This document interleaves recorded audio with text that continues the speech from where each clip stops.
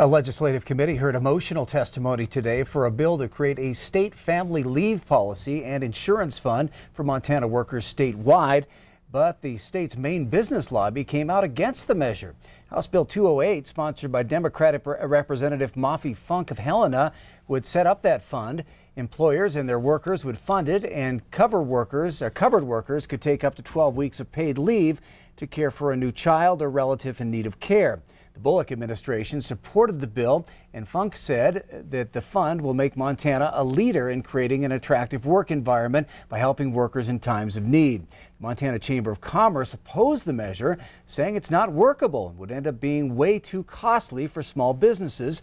More than a dozen people testified for the measure, including Nina Heinzinger, who said paid leave allowed her to take time from work to be with her dying mother this month. This past week, I was able to spend time with her while she lay dying. She passed away yesterday morning.